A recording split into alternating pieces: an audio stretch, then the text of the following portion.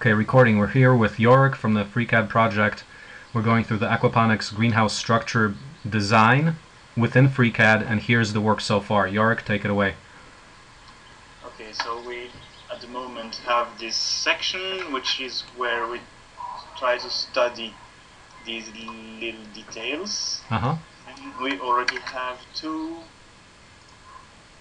ready modules, which the roof module, which is this one.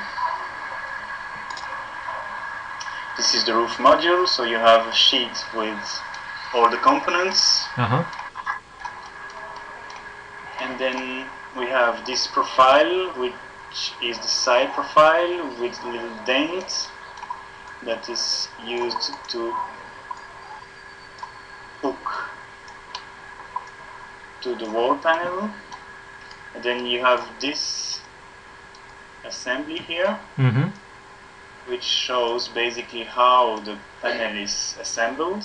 Yep, it includes somewhat of an exploded part diagram. A little bit. Maybe we need to make it a little bit better, a little bit more understandable. Yeah. But that's the idea. That's the idea. Then you have this object, which is the mounted panel, which is what will be used in the final model.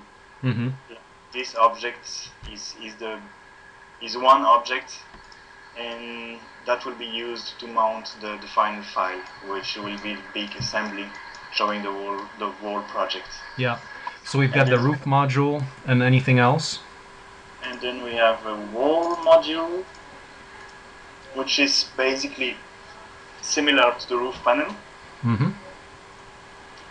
Very nice. It has a list of components, and it's a little bit shorter. Yep. In the same system, you have one list of components, one assembly scheme, and the final objects, which will be used to mount the final project. All this is parametric.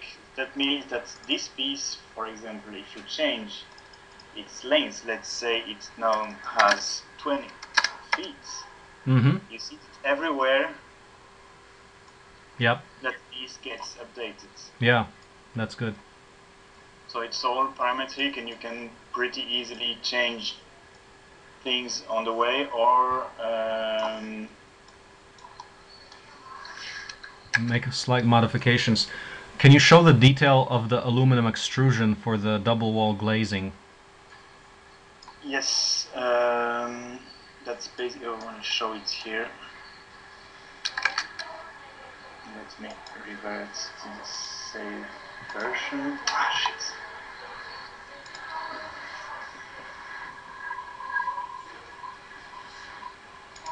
Sometimes we still have a crash or two.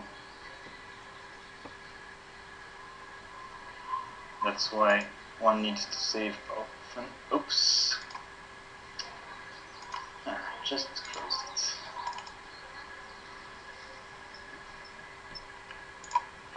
Okay. So this is the detail of the aluminium profile. So you have a bottom profile, which is fixed to this side lumber. Yep. And then you insert the polycarbonate here, and then you press it with that upper profile. You have lots of those different profiles depending on the provider, but they all work the same way. Like it all works like that. And then you have to finish with silicone. Yep. To make it watertight. Yeah, so I have a question on that. I looked at the prices of those a few years ago, and at that point the cost of the entire glazing structure was doubled over the polycarbonate. So the aluminum extrusion trim doubles the price essentially, and I was thinking maybe we can use very simple steel strips that are painted for corrosion resistance, but basically long steel strips, which will get the price of those the trim on that down by a factor of about 10 or so. So that's one thing we might want to consider. Anyone who's listening to this, if you've got any ideas, but the figure appears to be about, for any panel, the trim for bounding any panel adds pretty much twice the price for these 16-foot long, 16 by 4 foot long panels. I'd be interested in comments about that if anyone has any. Yeah, that would work actually. The problem is to...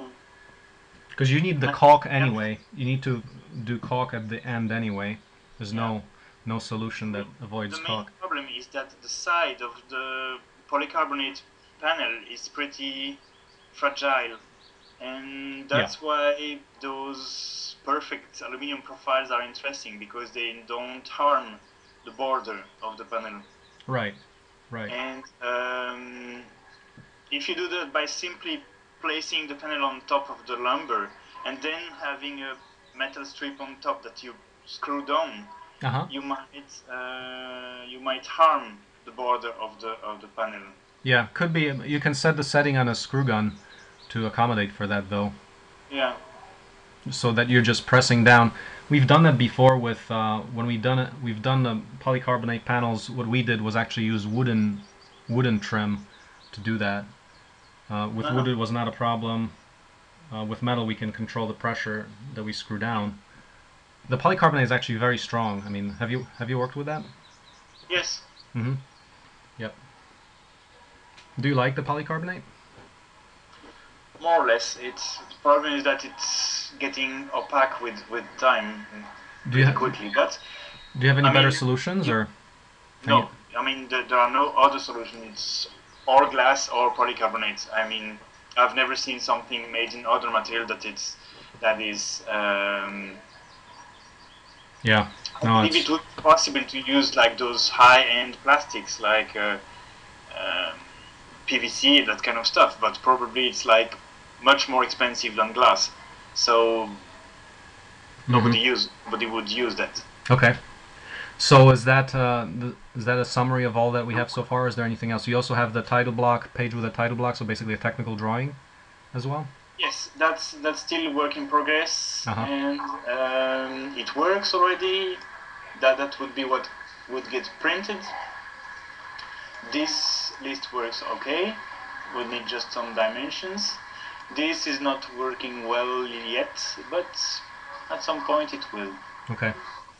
Okay, so that's a summary of what we have at this point. Thank you for that overview.